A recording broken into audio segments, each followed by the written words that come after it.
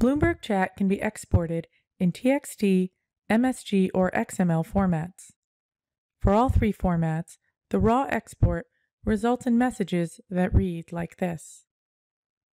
This chat takes place across 4 days and 23 participants. It's not a particularly active chat, but there is a lot going on that is difficult to read. There are 7 different actions that can take place in a chat. 4 of these actions can add a lot of content that is difficult to review.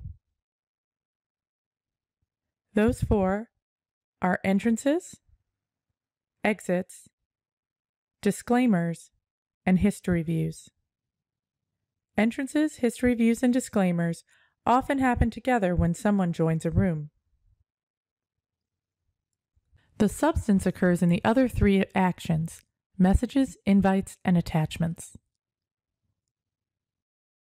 Let's render this chat in a more reviewable and helpful way around those 3 actions. Here's the same chat, reformatted to optimize review for substance. A participant summary groups the participants by the firm they belong to. In this case, we have borrowed names and associations from the show Downton Abbey. The participants are color-coded by firm with a summary of the substantive actions.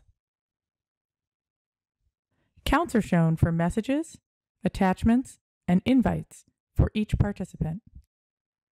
Below, only messages, invites, and attachments display. Of the 400 actions in this chat, only 70 are messages, invites, and attachments. Reading this reformatted version, it is much easier to identify what's been discussed. The summary is interactive, so you can focus on a particular individual's actions in the chat.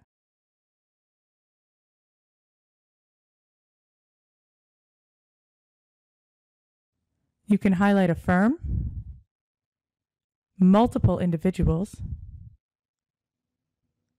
particular action types, or any combination.